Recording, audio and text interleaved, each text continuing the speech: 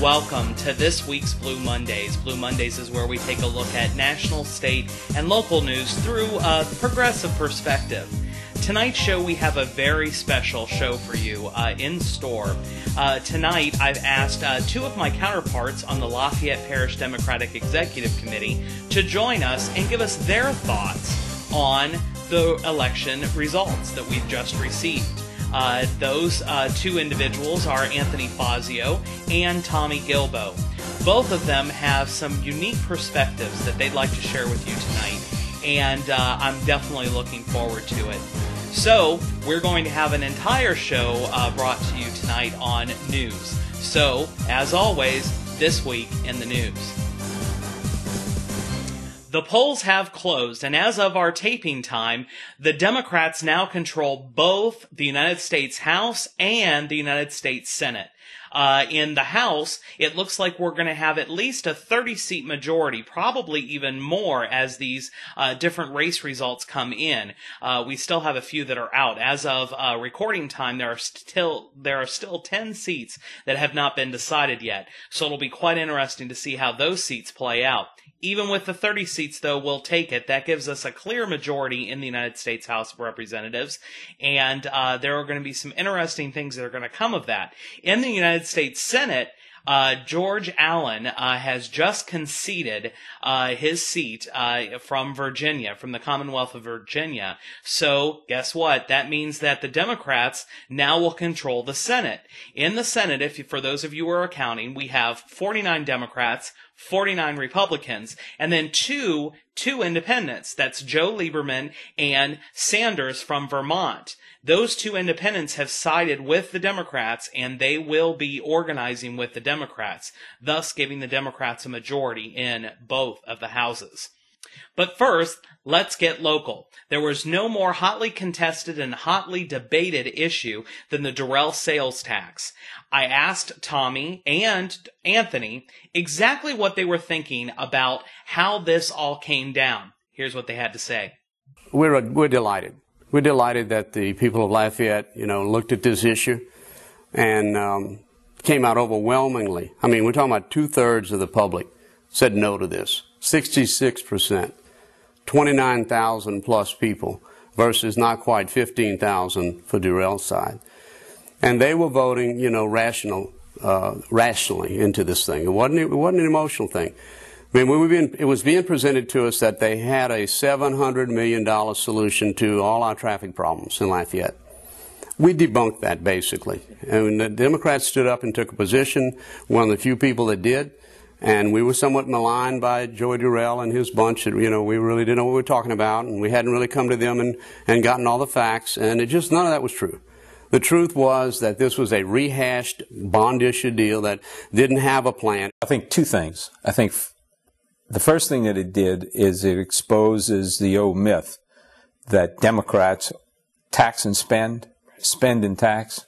In reality, ever since the Reagan years, it has been the Republicans who tax and spend and tax. The second thing is that it shows that Republicans are not good stewards. They simply do not know how to deliver on not only on campaign promises, but when they're given the charge of money, they cannot produce the services that reflect the money that they're given. And I think that that's perhaps an indication that as a group, they think the party never ends. Right. They think that there is no limit to the money tree. They can just shake it when they need it, and it'll be there. And so it's destroyed that myth, and it's probably called Mr. Durrell to be accountable, which has been lacking across the board since the Republicans have assumed majorities in many, many, many places. Nobody has made them account for their poor leadership. So in a sense, Mr. Durrell got what he deserved. He asked to be a leader. He's put in that position. He simply can't deliver. He couldn't deliver the votes. Didn't understand the disconnect was, well, but they're asking all this money now when they have a lot of money. What are they going to do to us when they don't have any money? And that was a legitimate question because there is a serious distrust of government today. thanks to Bush and, the past 6 years of flat out not being truthful with the American people, with the war in Iraq and the war on terror and all the implications that comes down from that. In Durrell's case, what he has done is he has done what President Bush has done, and he makes an enemy of anybody who doesn't agree with him. He wants, of course, your support because he needs it in order to get what he needs. But if you disagree with him, rather than enter into some kind of dialogue to figure out if perhaps he's making a mistake, he immediately assumes that you're against him and he attacks you. And of course, that creates nothing but division and conflict, and you see the byproduct of that. A lot of people I talk to, I can't do anything about the fact that my gasoline prices are going up. I mean, in the past year, gas prices have gone up, and in the next week, gas prices are going up because November 7th is over, right? Right. I can't do anything about that. You're right. I can't do anything about the fact that my insurance is going up on my house, on my property, because of Katrina. I really can't do that. I can squawk, but that's that, too. And, I can't do anything about the fact that my property's been reassessed and I'm paying higher property taxes for my home and buildings I own. I'm stuck with that. But I'm not stuck with voting a new tax on to myself with this 1 cent panacea road tax. So they said no to that. And apparently, the mayor says even he got the message, got the message that people don't want. His message was people are not for taxes, and they're not that dissatisfied with the traffic. That's what I heard him say last night. Well, he got the message, that people did not want his road tax. Right. But the message is we want a plan for Lafayette. Everybody in Lafayette is concerned about the traffic. Everybody sits in it. It affects all of us. But we want to have something that's a plan so when $700 million is obligated, we will solve these problems and not add to them. Elected mayor president of the Lafayette Parish. He's the mayor. He has the obligation of going around to these organizations, starting with us or ending with us, anywhere in between he wants to put. And you don't just say, I have a plan to indenture the citizens for the next generation for $700 million, pushing $1 billion, and then I'll just be in my office if anyone wants to talk to me about it. And if they don't come around, they haven't been responsible. No, he's elected to do this job. He's paid to do this job. He has a staff to do this job. And there's a big budget for these folks to do what they're doing. Now, no one came around and asked me or you or anybody from the Democratic Central Committee that they wanted to talk to us. So don't be crying about we didn't go and talk to you. That's foolish. There's no oversight. There's no true planning. No one's told the builders when to, draw it in and when to anything about reining in the builders that just keep dumping these apartments and houses and everything onto the road system. They can't sustain what they have now. That's hard, and that's tough. That's making up a plan. That wasn't presented to people. And then to have to ask the public to be financed in state roads, basically, and pay for what the state has an obligation to pay. People said enough's enough. And I had one, and the press was kind of hostile towards, when they interviewed me, they were really picky about, why are you doing this? Doing what? Taking a position against this wonderful tax. Everyone's for it. I said, whoa, whoa, whoa. Not everyone's for it. Right. Where have you been? Have you been on leave in the White House? Are you a part of the White House Corps? Because they didn't get it either for 6 years. What do you mean? I said, well, you follow the local news around here? There are 9 parish councilmen. Am I right? Right. 5 makes up a majority. Right. So how many do you think voted against this 1 cent sales tax out of 9? He didn't know. 4. 1 more, and we wouldn't even have this debate. So yeah, there was opposition to it. There was 4 out of 9. 1 more as a majority against it. So elected officials were against it to start with, and the people were against it, obviously, because they came out. Anytime you got a tsunami of 66% against 33%, I don't care what you tell the public, the message has been delivered. Absolutely. And so, Republicans stayed away from the topic because among themselves they know that if you take historically and you look at economic policies beginning in 1980, that the Republicans tamper with, they manipulate economic data to closet to camouflage what they're really about. I mean, we've had, under Republican leadership, beginning with Ronald Reagan, deficits were never in line with reality. And yet, they use that same technique. What they're guilty of, they blame on other people. That projecting on others the very acts that they complain about. And so what's happened to the local Republican Party is it's exposing this fallacy that they continue to use. And by the way, Jindal does it, Vitter does it, Boustany did it. Now in his case, in Boustany's case, which brings up or makes a connection with the local Republican Party, Vitter, at least in Jindal to some extent, have the ability to argue the points because there's some substance there to at least their political expertise. In Boustany's case, he's a lost ball in high weeds. I mean, he simply does not understand. Sooner or later, he's going to be called to account for his lack of ability and lack of knowledge. And I hope that the pressure begins to mount for him tomorrow on some of those economic plans. And next up, the congressional races. Democrats have taken over both houses of Congress, as I said before, and the Senate will now be controlled by the Democrats. So with the House and the Senate now in the control of the Democrats, it'll be interesting to see how some things play out and what direction we're going to go in. However, first with the bad news. Regretfully, Mike Stagg was not able to unseat Congressman Charles Boustany. However, he did an incredible job, and considering that he had roughly 1/20th the money that Congressman Boustany spent, it's interesting to see that Mike Stagg got almost 30% of the vote. He should be commended for that, and I don't believe we've seen the last of him, and I hope we haven't. So first off, let's talk with Anthony and Tommy exactly what they're thinking about how the races went down. First up, the Mike Stagg race. This is a personal plea to Mike. If he's still interested in a political future, he should use this opportunity to understand that this fight is not over. I mean, not only did he do it on the $40,000, but he got into this race very, very late. And he was able to get across a message that resonated, obviously, with a lot of people. I think if you look at anything from the Jindal Boustany races, they don't want to appear next to Democrats to answer questions. Right. And the reason they don't want to appear is they can't. There's a lot, it's the old, where's the beef, you know? There's a lot of fluff there.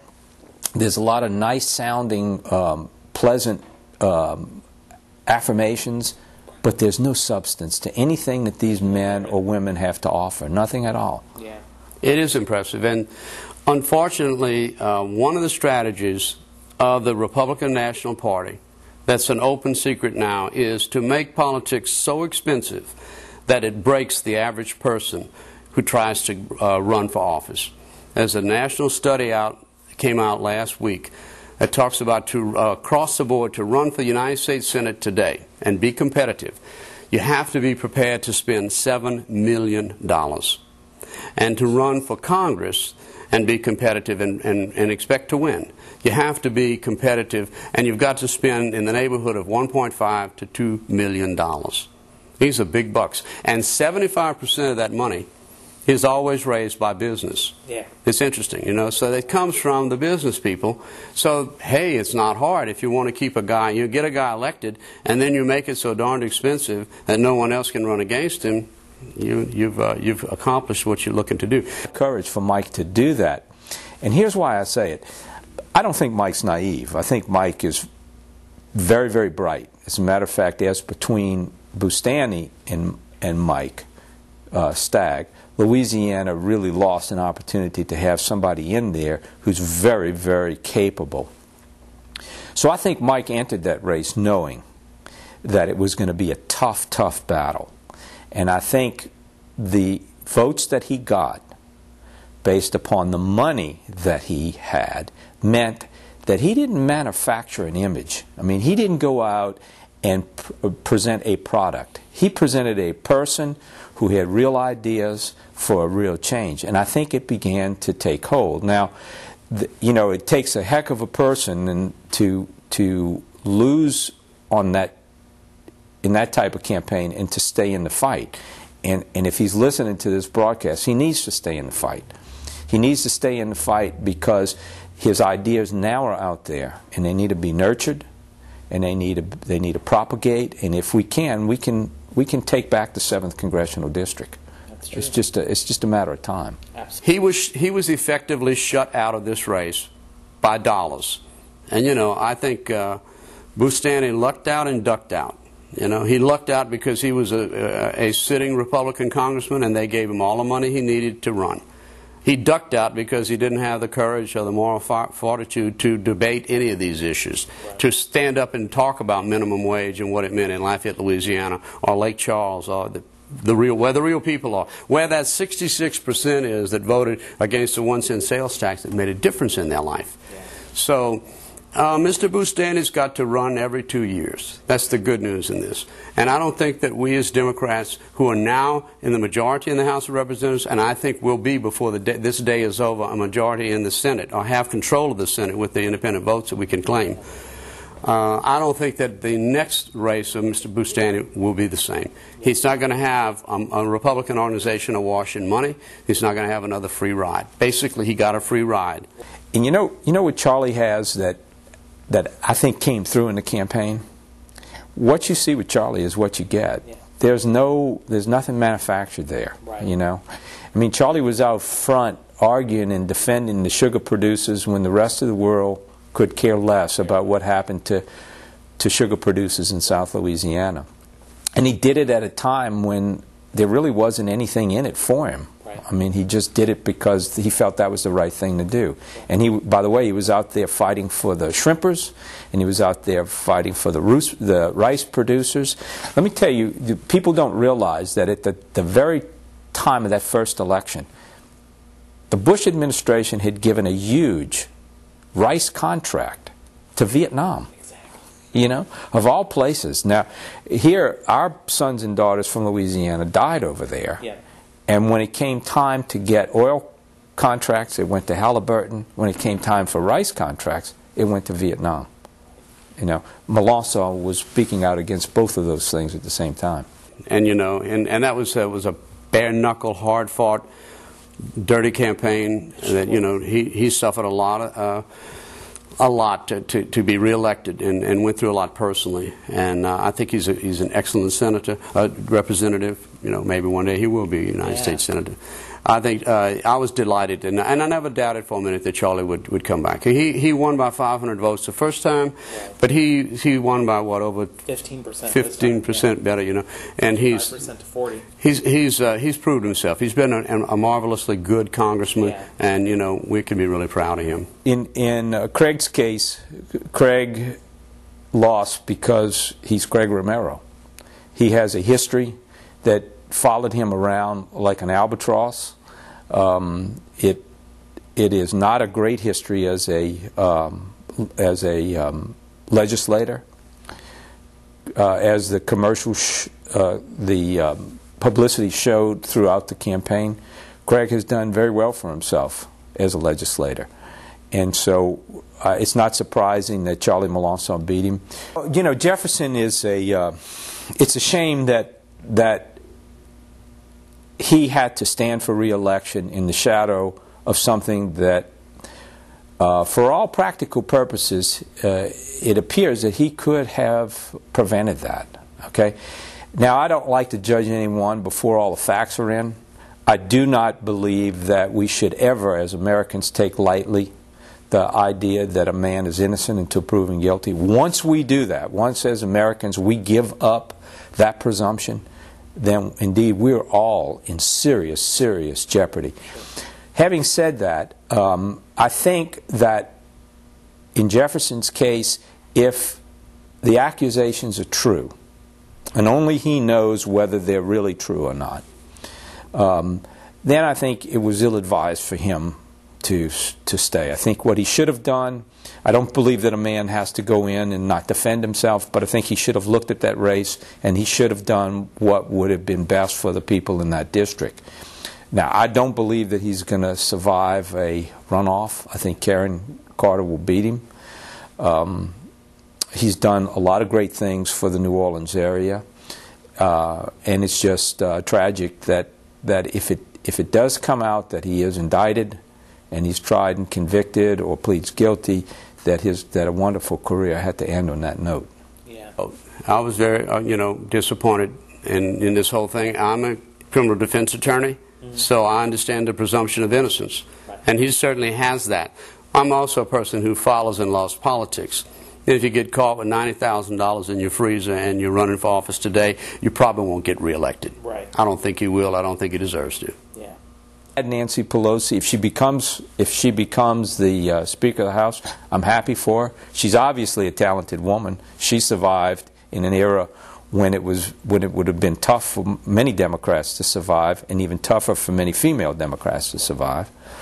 I hope that the objective of the House is to turn to some of the things that are badly needed, like minimum wage, that they fix the problem with the elderly and prescription drugs. Yeah, I mean, drug companies have taken advantage of their position in the government to the point that they have abused those people whom everything in religion tells us we should honor. Right. You know, they're at a point that they've done their part in building this country, making it great.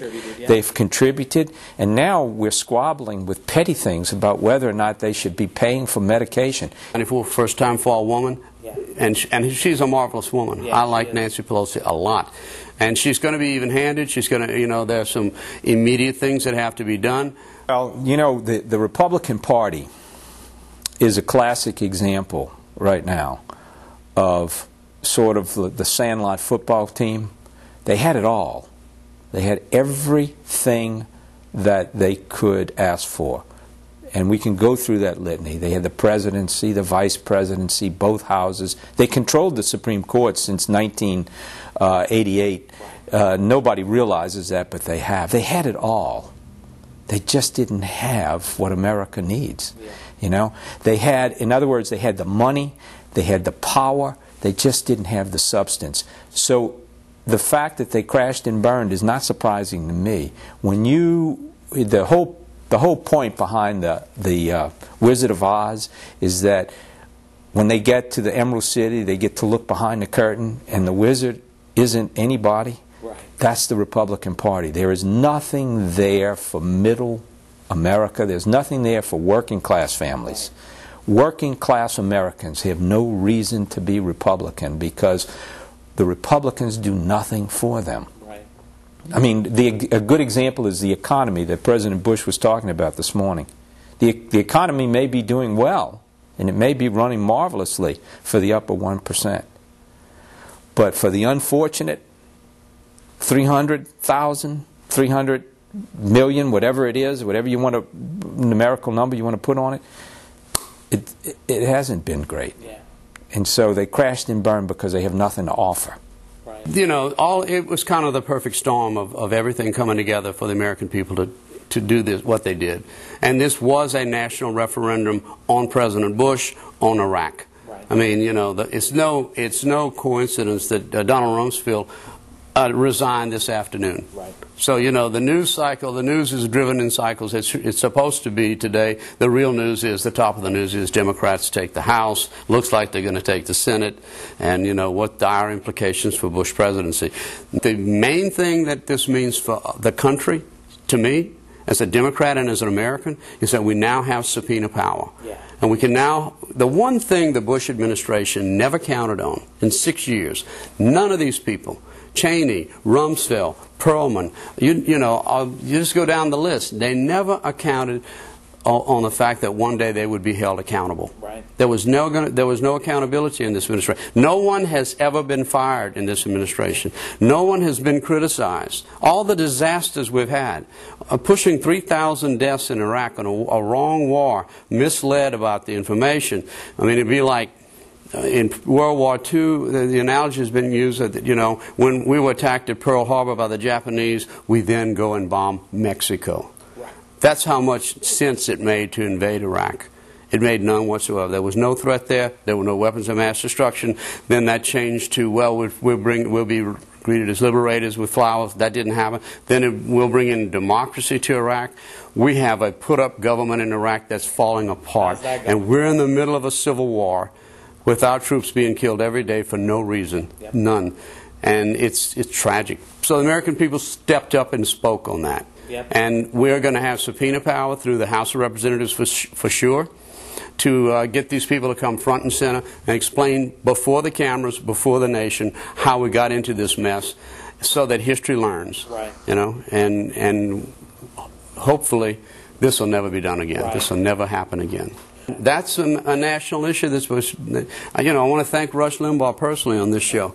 Rush Limbaugh, more than any American out there, is responsible for the Democrats taking the Missouri Senate seat with Senator McCaskill, because he insulted Michael J. Fox, and he made fun of him, and he berated him on national, and it was caught, and it was played, and it gave attention to the stem cell research issue, big time, and it made a difference in Missouri, which is where Rush Limbaugh's from, by the way. Right. Interesting. The President of the United States Senate, and the United States House of Representatives must look at the Iraq problem at levels of importance. Their primary importance right now are for those men and women in the field, soldiers. I mean, these men and women are putting their lives on the line every single day. Now, aside from the fact that we can look at how they got there, right, and we can debate about whether or not Bush was an honest broker when he laid this tragedy at our door. The simple fact of the matter is they are there. And so the primary focus needs to be their safety, their honor, and their return. And I don't think we can compromise either of those things. We cannot compromise their safety. We have no right to compromise their honor. And we have to make sure that they do return, and they return safely, and soon. Having said that, we have a secondary obligation, and that is to the American people, because we are a constitutional government.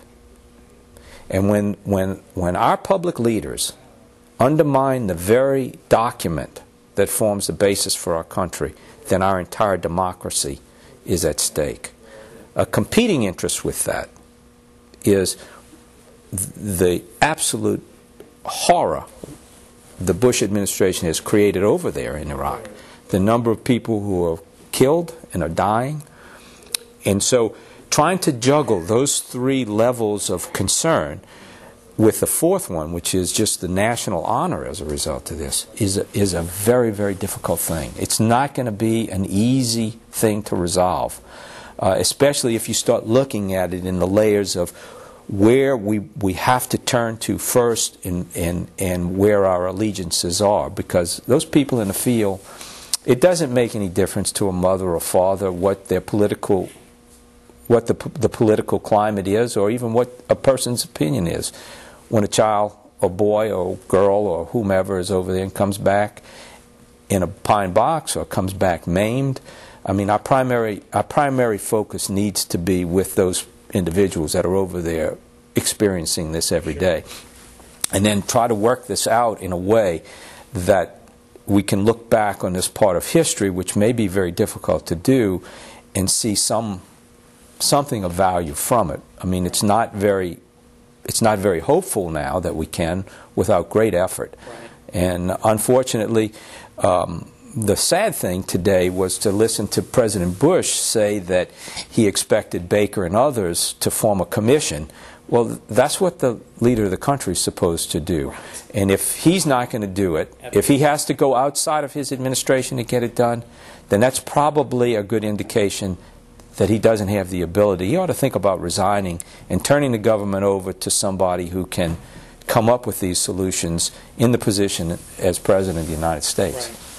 Everything changes. The whole landscape changes. There'll be no more free rides for these ultra-conservatives that don't really understand and respect the Constitution. Right. And it's going to be incredibly important, because this court hinges right now on Justice Kennedy. Yeah. What happens with him? He is now the swing vote, and Justice Kennedy's not a young man. No. He's in his 80s.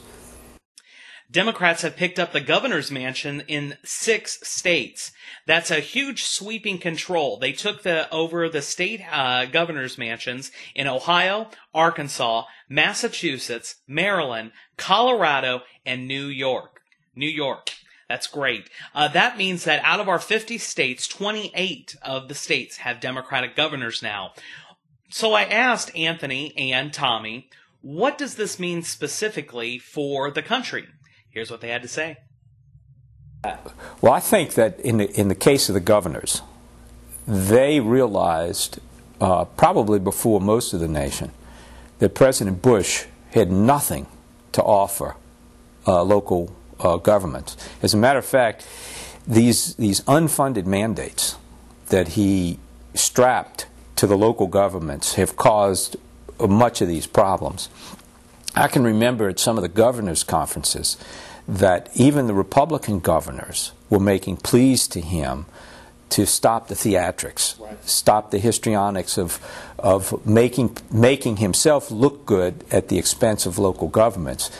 And to use an old adage, the chickens came home to roost. There is a statement that all politics is local. And in the case, at least of these governors' races, that certainly is true. Today, Bush was still speaking proudly about No Child Left Behind. Now, he still hasn't gotten the message by local governments that while that may sound great, and it makes a great soundbite for a national campaign, it hasn't done anything except create expense, unfunded expense at the hands of local governments who are already strapped. It's huge in the standpoint that I think you have a majority nationwide now of Democratic governors versus Republican governors. 28. Fantastic. That means that the governors are important, critical to national politics, because ultimately the state legislatures draw the redistricting lines. Right. Now, we know what that meant with Tom DeLay, with an abuse of that power. But the lines are going to be drawn from time to time. I mean, this country is 300 million people now. When I was a kid, it was 200. When LBJ was president, it was 200 million. Right. It's going to be 400 million, in the next generation. Yeah. So these lines are going to be redrawn. And it's nice to know that Democrats, will be in charge of where those lines are drawn. Makes me very happy.